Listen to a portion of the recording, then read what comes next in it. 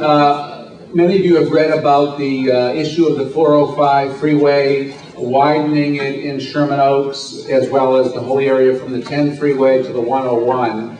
Our obviously issue is how it affects Sherman Oaks, how it affects residents who live in the Sherman Oaks area, especially those who live west of the 405, because that's where they're proposing to widen it to the west.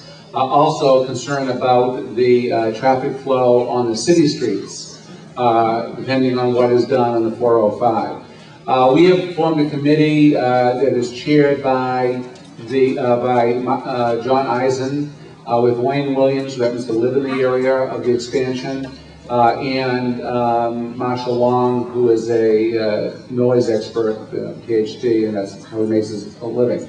So the association has had meetings with elected officials, and the association will be taking a position on the expansion, and more importantly, how it should be done to maximize benefit and minimize disruption to the community.